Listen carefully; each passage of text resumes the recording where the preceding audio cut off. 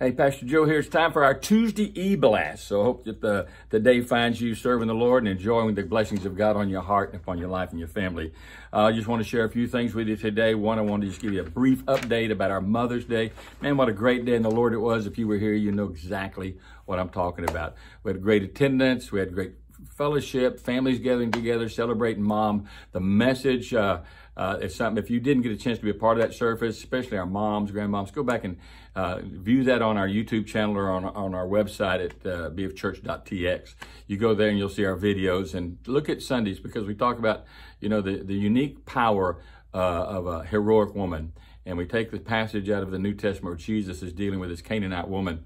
And it's a very interesting passage. Many times it's misunderstood, but you'll see there how this lady moves against all the opposition of the culture was throwing at her, and got to her place in the presence of the Lord and got her request met. How God met the need and the desire of her heart. So check that out. I think it'll be encouraging to every mom that would take the time to listen to it. Share that link with friends and family as well. I think they'll be blessed by it. Also, we did a photo day, which was a lot of fun. A lot of families showed up and did family photos, family pictures. My family, we did a couple with me and Kathy, and then with our kids and their families and extended families and their families. So I think 65 families in total just that we did pictures of that day. So those will be uploaded. I'll put the link in the information I do. They should be up another 5 or 6 days, hopefully, by the first of the week of next week for sure. So we're in the process of uploading those photos. You can take them down, crop them, Photoshop them, whatever you're going to do with them, go get them printed wherever you would like to have them printed.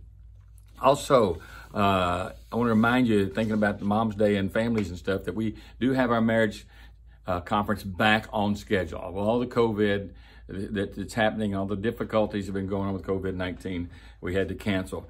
The marriage conference has been something we have done probably since the second year of our church. We've been doing them year after year after year in all different kinds of places, from the Hill Country to Galveston and other places.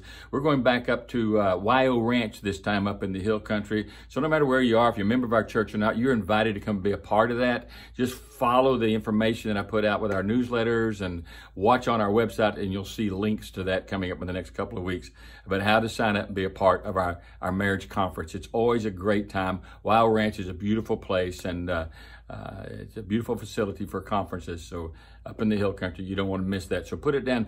I don't have the exact date in front of me, but I do know it's the last Thursday and Friday in September, and the first Saturday in October. So it's those 3 days there. Mark them on your calendar. Be paying attention to what's happening on our website and Facebook. You'll be updated pretty regularly in the days ahead about how to get signed up for that. Also, praise the Lord, it is my and Kathy and I's 46th anniversary. 46 years this woman has put up with me, and I can't thank God enough for that. What a wonderful relationship that God put together when he brought our two lives from two different parts of the country together and united our hearts. My marriage to Kathy has been the most phenomenal, fulfilling thing that's ever happened in my life, outside my relationship, obviously, with the Lord Jesus. And then through that relationship, God's given us the family He's given us, our kids that He's given us, our grandkids. God is so good. And I can't praise Him enough and thank Him enough for giving me that gracious, kind-hearted, people-loving, Jesus-loving woman that He gave me. I love you, Kathy, and thank God for the gift that you are in my heart and life. Also, I want to remind you, I don't get too mushy here, remind you about this coming Sunday. We're getting back to our series. It'll be part 6, as a matter of fact, on knowing God. And there's a passage in Psalms. In fact, there's several passages in Psalms that talk about how we can understand how God works and why God does what He does. There's a passage in Psalms 103, verse 7 says, He made known His ways unto Moses, and He made known His acts unto the children of Israel. It basically means that the people, they saw what God did, but Moses knew why God did what he did. He understood the ways of God. There's a similar passage in Psalms 95 where it says, 40 years long I was grieved with that generation, and said, this is a people that do err in their heart and have not known my ways. What's that mean? It says that they keep making bad decisions because their heart is not really right with me. They don't understand in their heart the way I work, why I do what I do. They don't understand me. And we don't understand God or anyone else, as a matter of fact, because we don't know Him very well.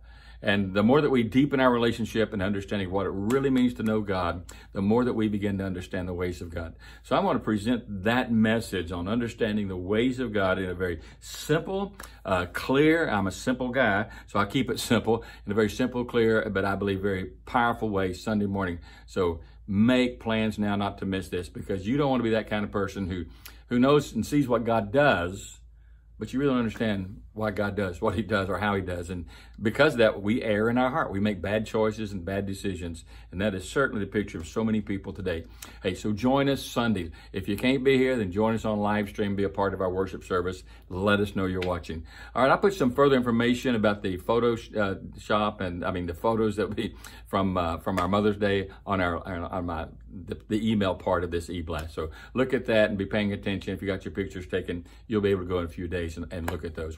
I think it was 7 to 10 days from Sunday, what we said. So going up soon. Praise the Lord. I love you. I praise God for you. Let's continue to lift each other up. Let's continue to encourage one another. As the Apostle Paul says, especially as we get closer to the return of the Lord Jesus Christ. These are great days to be alive in the kingdom. Let's continue to serve the Lord. God bless you.